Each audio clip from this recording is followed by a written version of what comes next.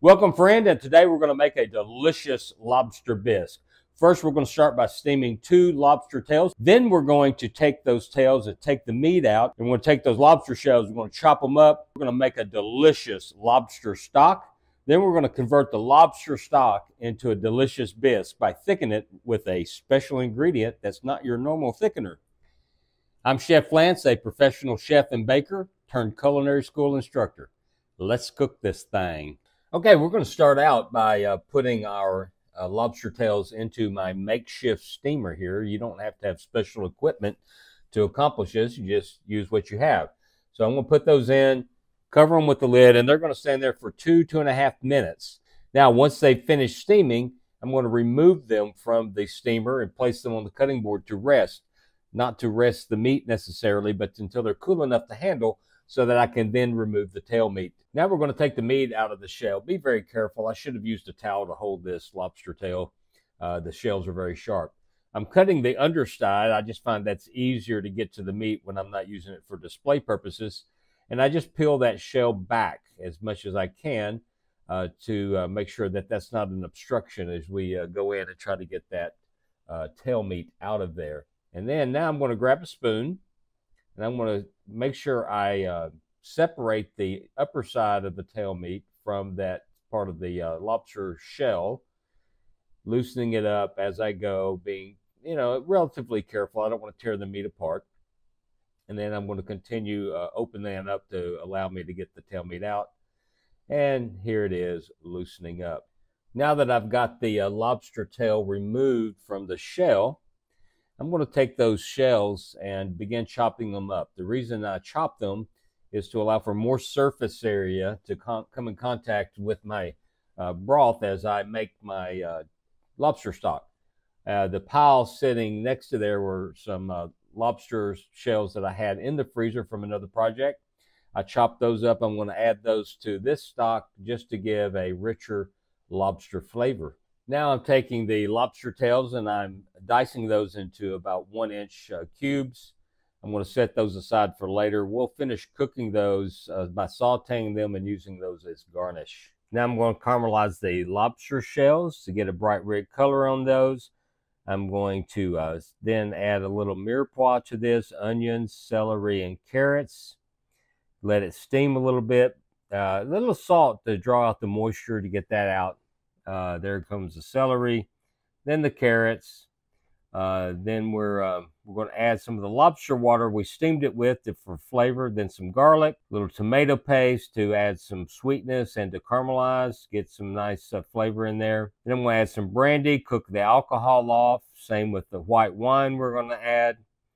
And we're going to let this thing simmer. Now a little chicken stock we're going to add to this. Bring it to a boil, let it simmer for about an hour. Now I'm going to strain the stock just to separate the stock from the solids. That way we won't have any of these things in our bisque. All right, so now the stock is added to the blender. I've just added cream to that. Getting that blender set up, we're going to just blend it for several minutes, really smoothing that out. Now the secret ingredient. This is a little container of leftover rice. Rices and potatoes are sometimes used to thicken soups, and we did that here.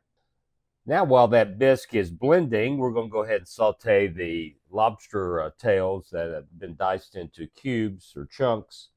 Melt a little butter, put in the lobster tails. We're going to add a little seasoning to that, and we're just going to cook them till they lose that translucent state, and then we'll set those aside.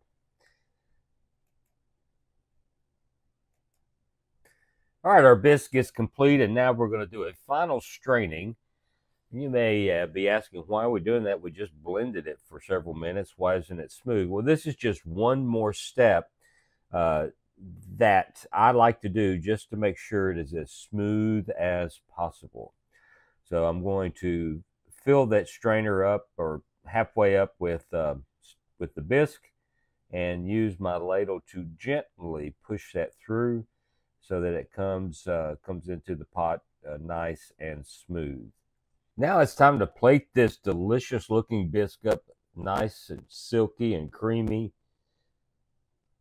And the smell is not bad either. If you guys had smell-o-vision, oh my goodness, this was smelling good. So now I'm going to get some of those lobster chunks, and I'm going to put that on top for garnish. If I'd have been on top of the game, I would have chopped up some parsley, maybe for a little greenery as garnish as well. Let's taste this thing.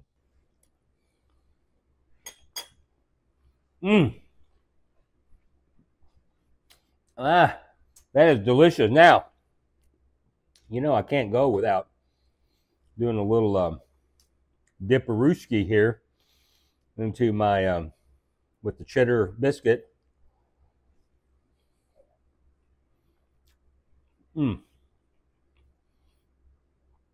What an absolutely perfect combination. Lobster bisque and this cheddar biscuit. All right, we're at the end of summer, early fall. One last tribute to summer, lobster bisque. Go make this, go find some lobster, and you can do this. It's so simple. Multiple steps, but none of which are complicated. Just takes one after another after another. And we have a delicious meal right here. So thank you for joining me. And remember this, a day in the kitchen beats a day of working any day. And I'll see you next time on the Chef Lance Show.